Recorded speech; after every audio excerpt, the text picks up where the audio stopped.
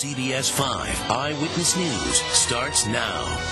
For the first time in nearly a decade, more people have moved out of California than have moved in. Sue Kwan is in the newsroom with a look at who is leaving and why. Sue? Well, you could fill the HP Pavilion 1.5 times with the number of people who've left California last year. That's close to 30,000. And much like the gold miners who immigrated here to find riches, Californians are actually moving out to find another rare gem, affordable housing.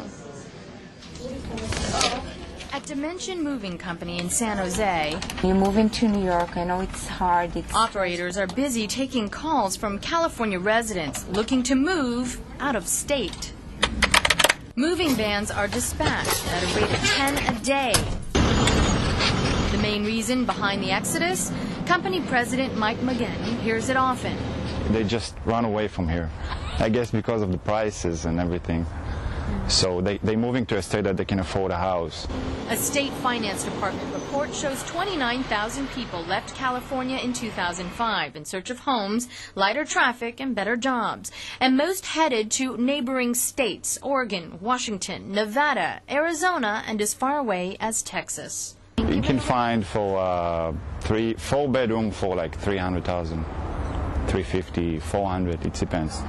But house in here, it's not going to be less than $500,000. The average price of a home in the Bay Area continues to hover above $600,000, and that's why Andrew Garcia's relatives are moving.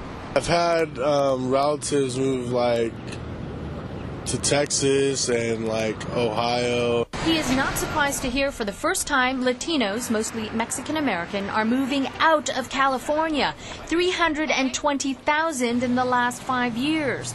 The state also lost 67,000 African-Americans and will eventually lose one more. I'm going back home. My grandmother in 1970 bought a house for $40,000. We have a lot of land, and that's where I'm going. In North Carolina. Mm-hmm. Carl Guardino with the Silicon Valley Leadership Group fears among those leading the migration are high-tech workers. When home costs are an impediment to having the best employees in the world, it hurts our companies, which hurts our competitiveness, which hurts our economy, which hurts other ways that those employees will spend discretionary income, which hurts our budget overall. The only ethnic group moving into California in higher numbers is Asian Americans, 33,000 relocated here from around the country. And keep in mind, Kenneth, California is the most populated state with 37 million residents, so 30,000 people leaving in a year isn't enough to make a huge difference in traffic or home prices. No, and California, great state, not for everybody, though. Definitely. Sue Kwan, thank you.